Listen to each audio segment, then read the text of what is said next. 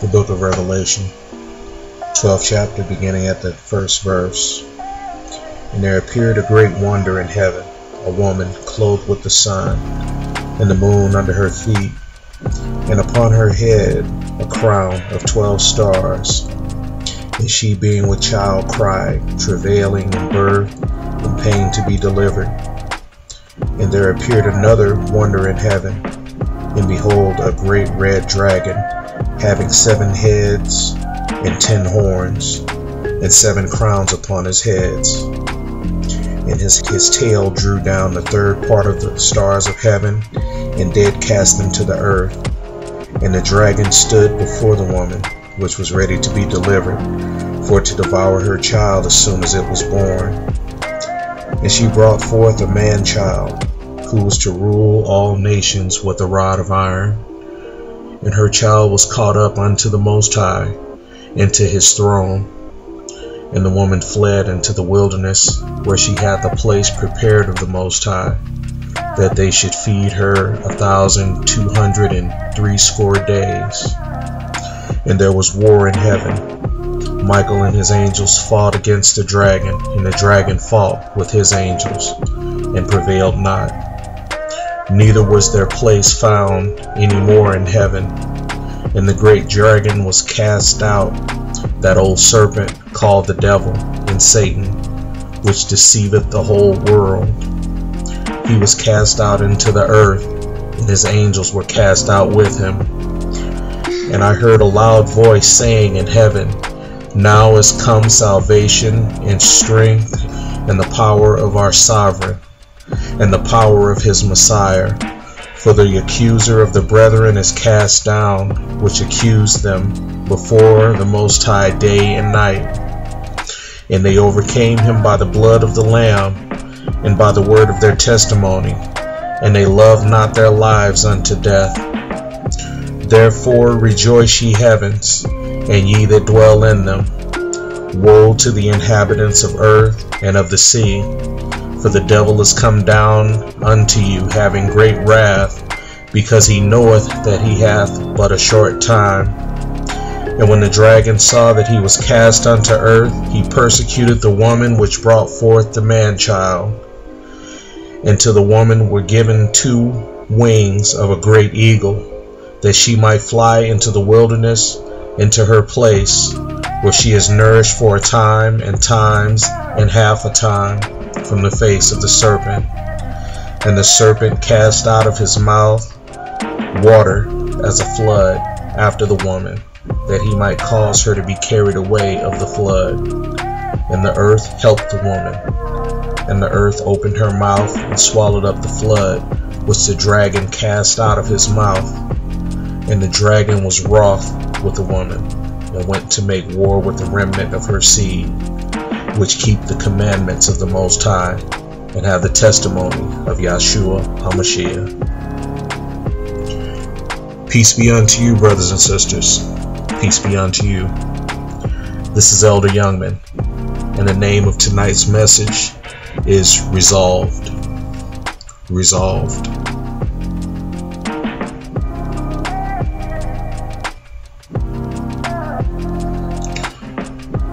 I'm thankful to the Most High for the privilege to speak to you tonight.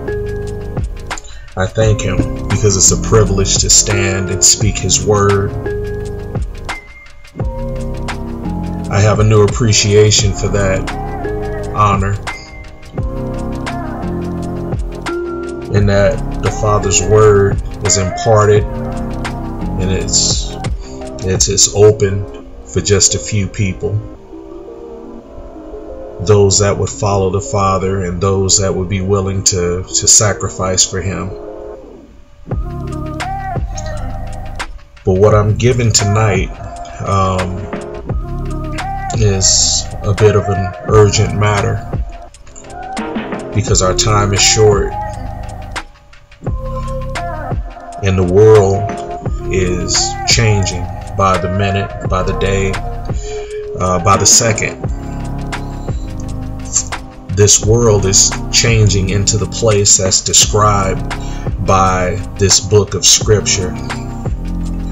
And though many of you don't really believe that the book is literal and don't really appreciate that it's a living word, I mean, I'm not going to doubt that you understand its importance, but the call of the commandments, the pressing nature of being in compliance with the Father's word and his laws, that part has escaped this generation.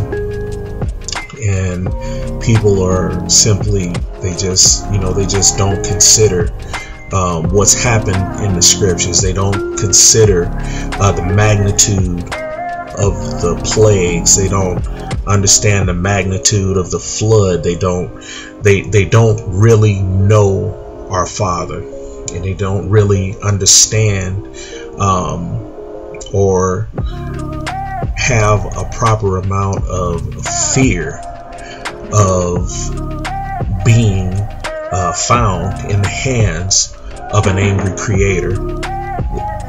This generation just does not understand that. And it's because of that, it's because of the spirit that was on the church of Laodicea, that the lukewarmness, that people are just able somehow to block out what's going on right in front of their faces.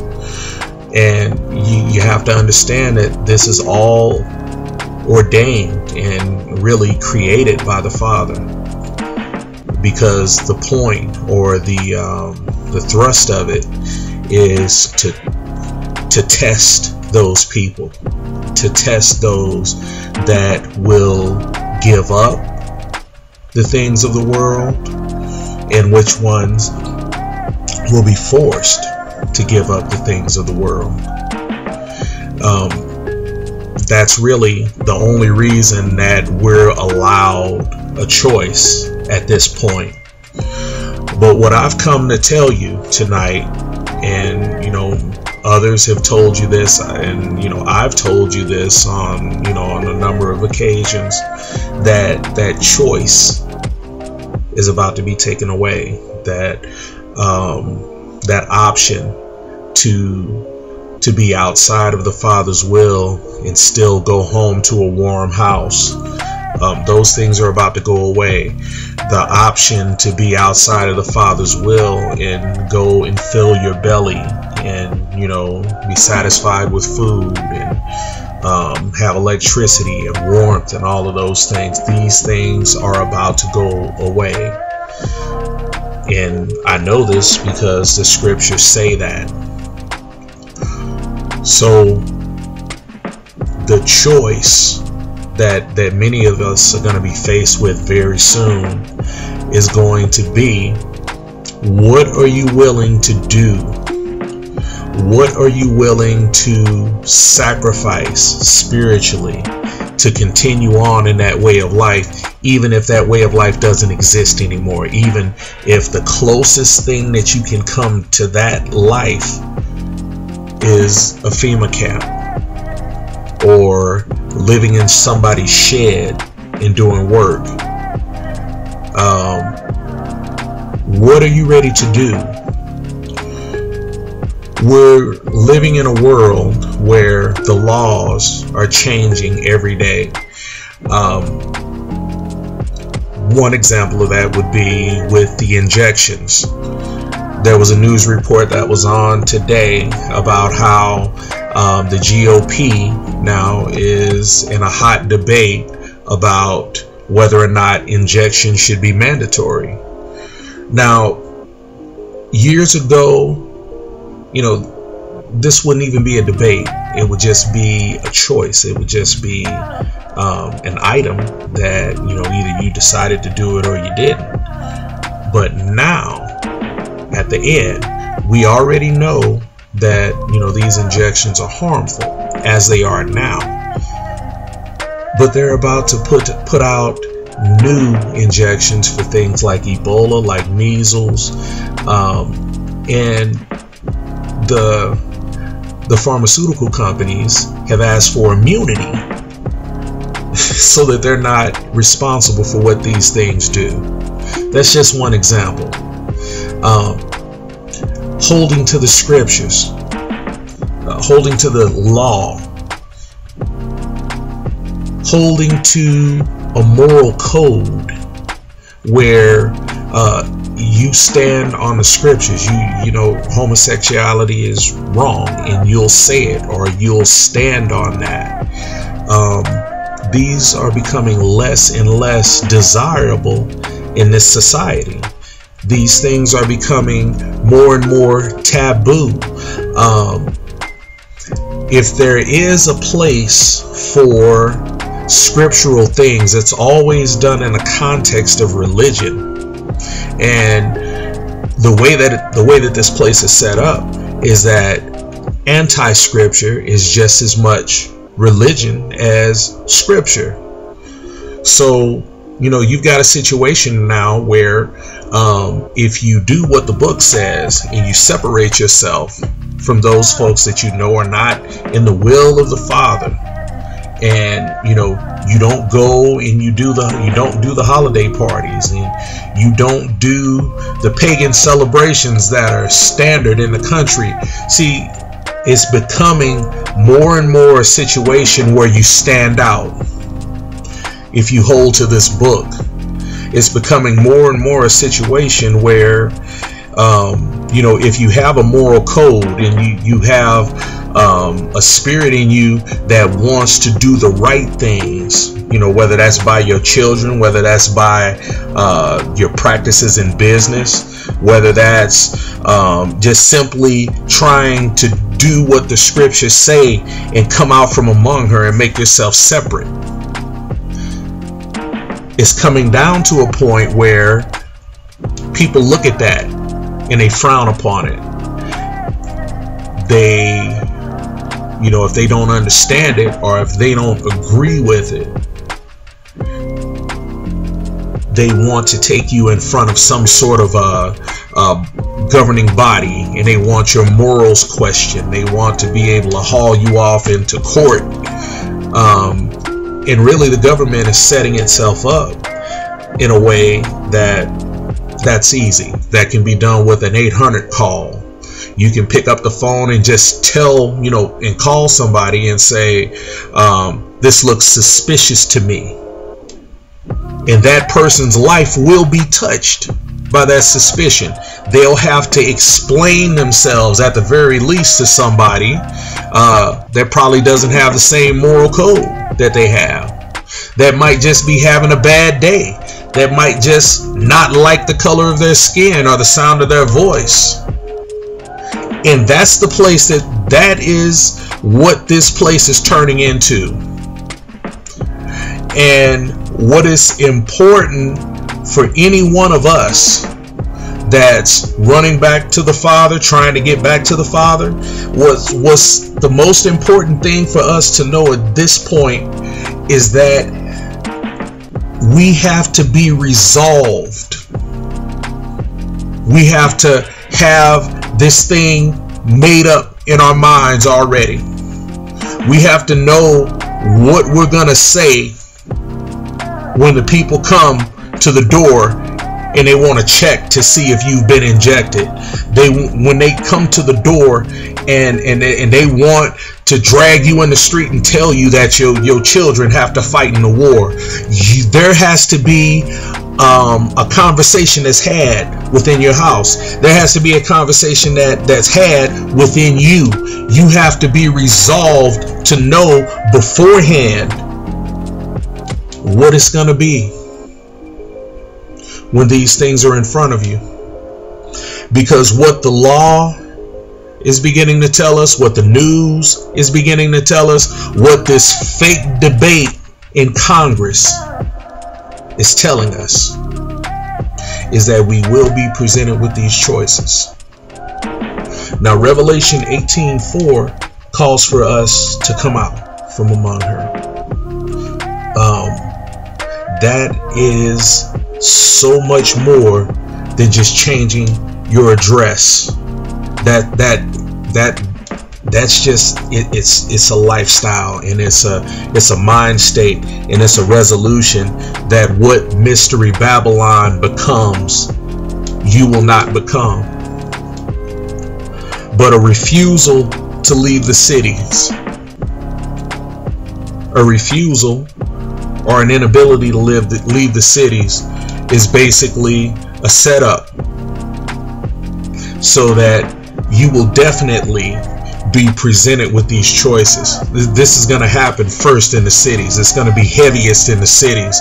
And what you're going to see, mark my words, what you're going to see is the churches will fall in line with whatever the government is talking about, because they're a part of the government. The scriptures describes the mountains and the hills of the religious institutions. This is where you go to get your moral code. If you remember, probably about a year ago, one of the pastors of the largest Protestant churches here in the country, John MacArthur, and there was a big uproar about it, told his congregation and all of those that listen to him that the mark of the beast was okay to take. In the black church, Creflo Dollar got up in front of his people and told them, now listen to this, that the only way not to condemn yourself to sin is to not associate yourself with the law in any way, not even the 10 Commandments. And that's just the extreme stuff. What goes on in the churches today is a conditioning process where they normalize sin. They teach us, or you, they teach you not to have any fear of the Most High at all. And if you go into the apocryphal scriptures, one of the first things that you read in the books of wisdom is that wisdom, the beginning of wisdom, is the fear of the Most High. In the canon, 1 John 5:3 tells us that the love of the Most High is that we do His commandments. So the world now is preparing the people, is preparing them to accept whatever it is that the bankers want to do, their government officials that they've bought out, what they want to do, the police, what they want to do, the mountains, the hills are preparing to deliver the people up to the mountains. And for us, for any of us to make it through this, first of all, we have to know what's in this book. We have to understand that the commandments were never abolished. They never would be. They're the word of the Most High. The word of the Most High changes not. It never changes. The law was put into place. It was an administrative body to keep people from breaking the commandments. That's what the law was. So the law, the reason for the law, was never abolished. And I'll give you some New Testament scripture on that. First, at 1 John 5:3, where the love of the Most High is keeping His commandments.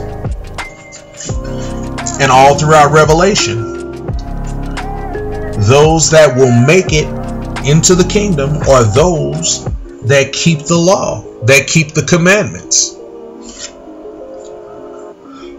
But this world and these laws that are being passed, what's considered different, what's considered archaic, and what's considered undesirable seems to really be taking its shape around believing this book. So for us, again, for us, We have to be resolved ahead of time. We have to have it prepared in our mind that when this thing happens, either we're going to be out of the way, or we understand that we're not going to side with guarding the flesh and keeping ourselves here in this world. Is it that heavy? We're at the end of the age, and our Messiah is about to split the sky. And you got to understand, when the 12th chapter of Revelation says that the great serpent knew that his time was short, he knew in heavenly time that our Messiah has only been gone 2 days. He knew he didn't have much time to corrupt the children of the Most High. He knew that his time was short and that he had to come at them and to destroy them, to take away their memory of who they were and to make them hate their own image and to make them love the sin so much that they'll lie to themselves to continue on in it. Because if wisdom doesn't dwell in a body that's full of sin, and he can fill us all up with sin, then we're defeated. He doesn't have to worry about anyone keeping the law so that they can be with the Messiah, so that they can return home, or that they can preach against his kingdom. Now, what does it mean? What does it look like to be resolved? What shows up? And that's covered in the book. The 11th verse in the 12th chapter says it. They overcame him by the blood of the Lamb.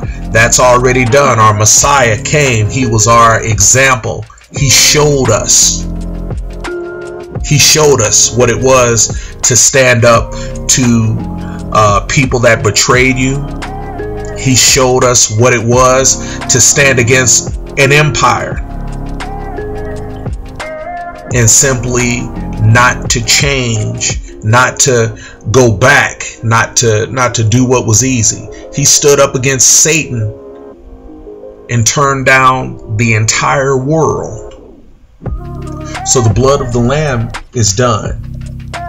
And by the word of their testimony, that means that those of us with testimony, those of us that have walked through things, those of us that have matched those things and, found the scriptures on what it was that happened in our lives, we had to speak.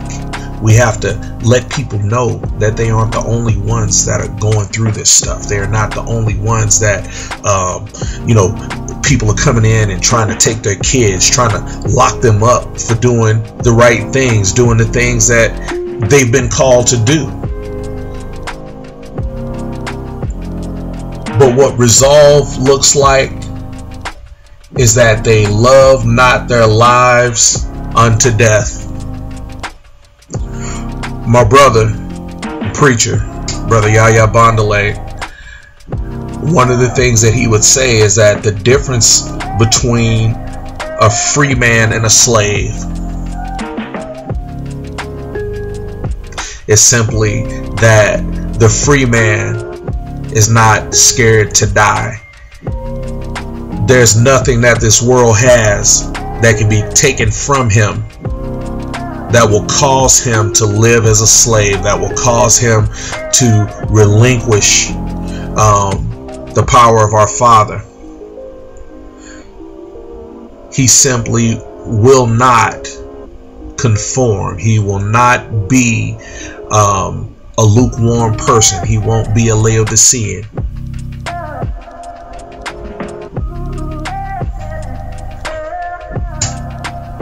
And this is what it took to cast Satan out of heaven, to win the war against him in the heavens. And Michael and the angels did that. So now the devil is here, and our Messiah is on his way back. And those that will be with the Messiah are those that will not live as a slave in Satan's world.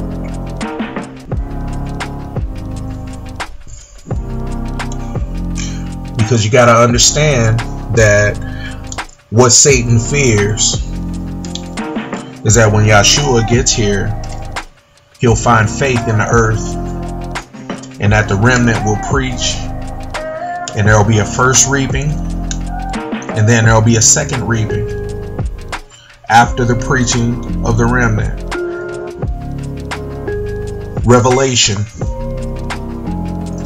chapter 11. And there was given me a reed like unto a rod, and the angel stood, saying, Rise and measure the temple of the Most High, and the altar, and them that worship therein. See, we're the temple. But the court which is without the temple leave out, and measure it not, for it is given unto the Gentiles. And the holy city shall they tread under foot 42 months. That's Jerusalem. That's where all the armies are going. That's where all of the military equipment is going. And I will give power unto my 2 witnesses, and they shall prophesy 1,260 days, clothed in sackcloth. See, this is what he's trying to stop. These are the 2 olive trees and the 2 candlesticks standing before the Most High of the earth. And if any man will hurt them, fire proceedeth out of their mouth, and devoureth their enemies. And if any man will hurt them, he must in this manner be killed. You see, when we're in the will of the Father, when we've submitted to him and we've returned to him and we come back to our responsibility based upon what the scriptures say, these people can't touch us. But you have to be resolved, and you have to believe it. These have power to shut heaven, that it rain not in the days of their prophecy, and have power over water to turn them to blood, and to smite the earth with all plagues as often as they will. And when they shall have finished their testimony, the beast that ascendeth out of the bottomless pit shall make war against them, and shall overcome them and kill them. And their bodies shall lie in the streets of the great city, which spiritually is called Sodom in Egypt, where our Messiah was crucified. And their bodies shall lie in the streets of the great city, which spiritually is called Sodom in Egypt, where our Messiah was crucified. So that's the end. That's the 4th kingdom. That's Mystery Babylon. That's the United States. That's where we live now. So the question becomes, if this is intended to be you, are you resolved to follow what this book says? Are you ready or willing? Do you have the spirit to stand and to preach while these folks are trying to lock you up in jail? Are you ready to leave everything? Ultimately, are you ready to be killed? That's the question. In this world, with these killer cops, with these killer thugs, with the Congress passing all this legislation, with the president not standing on an ounce of scripture, with the European leaders purchasing water cannons to put down protests, and with people running off to the protests, with the fact that in New York City right now they put together a police force that deals with terrorism and protesters in the same manner, toting around machine guns. You have to understand and open your eyes and realize that this place is not a place where you're going to find peace. And the question that remains is, are you going to try to make peace with this world? Are you going to try to love this place and continue on with it regardless of what it becomes? Are you resolved? Have you made it up in your mind, like the Messiah, that whatever Satan does, you're not going to follow him? Have you made it up in your mind that whatever persecution comes, you're not going to go with the world? This is the choice that's coming. This is what's going to be knocking on your doors. This is what's going to be hunting you down. And my question to you is, are you resolved?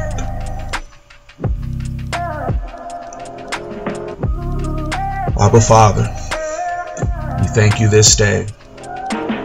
We thank you, Father, for your word. We thank you, Father, for preachers that have come, that you've placed your spirit into. And we thank you, Father, for your spirit, so that some of us could hear and could apply. Father, I ask that all of those that have a heart to receive, that they be moved, so that, Father, they may not find themselves under the boot of what's coming, that their eyes can be opened, and that the spirit of sleep is removed, so that they can move, so that they can make preparations for their family and for themselves, so that they can come out and fulfill Revelation 18:4, because it's a spirit, Father. It's not anything that any person can do on their own. Give them the eyes to see that, Father. These things we ask in the name of the risen Messiah, in the name of Yeshua HaMashiach, in his mighty name we pray. Hallelujah. Hallelujah. Hallelujah. Let it be. Let it be. Let it be. That's the message. Pray on what you've heard.